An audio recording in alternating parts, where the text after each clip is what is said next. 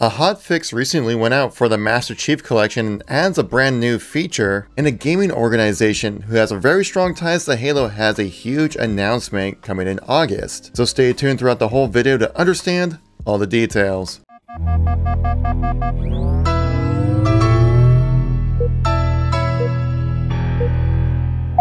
So you might have noticed yesterday on Thursday that we had a little bit of an update when it comes to the MCC. On Steam, it was just a nice little few megabyte upload, but on console and also on the Windows Store, it was like a full gigabyte update. So what did they actually change to the MCC to warrant a hotfix? Well, we're going to be covering that in this video. As well as a gaming organization with strong ties to Halo most likely will have a Halo Infinite team, since they're going to have a big announcement coming in August, which I think kind of lends more into our theory right now that there's going to be some big pro team event coming for Halo Infinite before the release of the game. And I have the info to back up those claims. So if you like these news and informational kind of videos, make sure you tap that like button. Lets me know you want to see some more content like this. If you want to stay up to date with everything going on with Halo as a wrap up to the release of Halo Infinite, make sure you tap subscribe.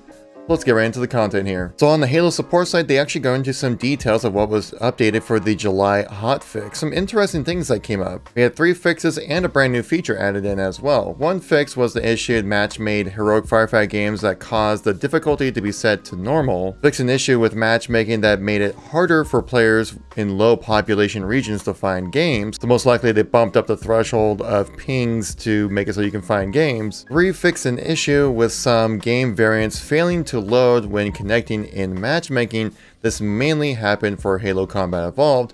I never came across this issue, but glad to see it being fixed and addressed. And the new feature that was added in saying added a report player button to the player details page.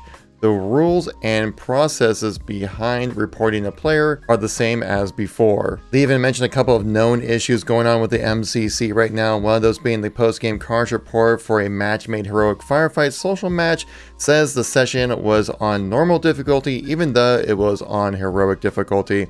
And the second one being while loading into a match-made Combat Evolved game, the loading screen information is sometimes missing or just incorrect. And for our next story, we have another big announcement coming for the pro scene when it comes to Halo Infinite, but I think this all will tie into a big Halo event coming in later this summer. On Twitter, actually at 3:43 p.m., the organization Nfinite put out a statement saying, "Big things planned this August for Infinite." Now, obviously that could mean whatever, Organizations always have big announcements that they want to make, right? But why do they have to wait until August specifically? And Infinite's been an organization that's had professional Halo teams before. I think they're pretty much strictly known for professional Halo teams. Could this Infinite announcement be the acquisition of this recent team that was created right now? Because Ace, who is a prominent Halo pro, went on the Twitter and said that they put together a squad for Halo Infinite with him, Boo-Boo-Doo-Boo, Falcated, and Bound with the coach of Tusk.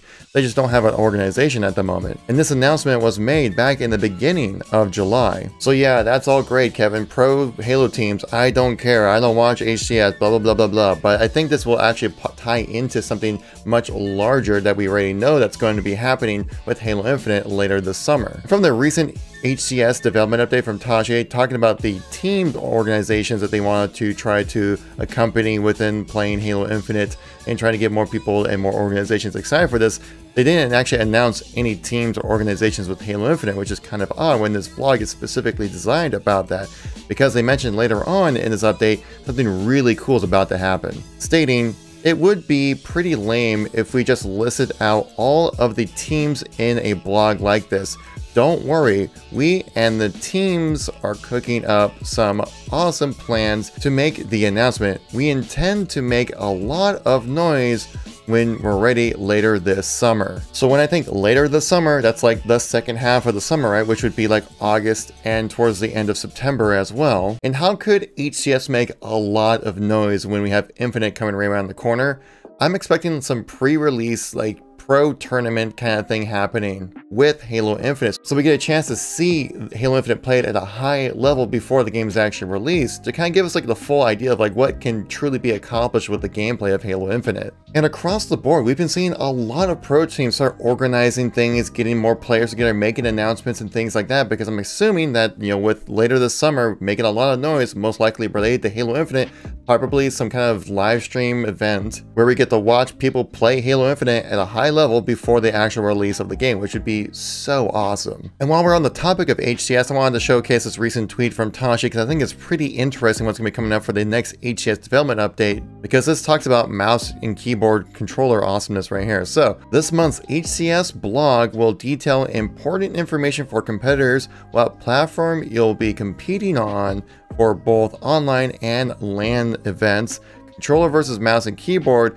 process at live events, accounts, and more. So this will be releasing next week. And if you guys remember, there's a hard cut division between input-based matchmaking, right? Mouse and keyboard players can only match mouse and keyboard, controller can only match against controller in ranked modes. So whatever the settings are going to be using for the competitive side of things, we're probably going to see that transfer over as well to the more social public side of things as well for the online matchmaking stuff. But don't worry, social matchmaking is completely mixed. No problem. And while we're on the topic for big Halo news coming out next week, we also had this tweet from Uny talking about the flighting process for Halo Infinite, saying that this month's Inside Infinite is about flighting, and 2 invites to the Halo Infinite technical preview have not been sent out. Again, you will know when and what is happening beforehand via Inside Infinite. So you make sure you subscribe to the channel, guys, to catch those news updates when they do go live. So if you're new to the channel or missing any content from me recently, I got a playlist right here that has all my Halo news and informational videos we've been uploading daily about. So thank you so much for watching. I greatly appreciate it, and I'll catch you on the next one.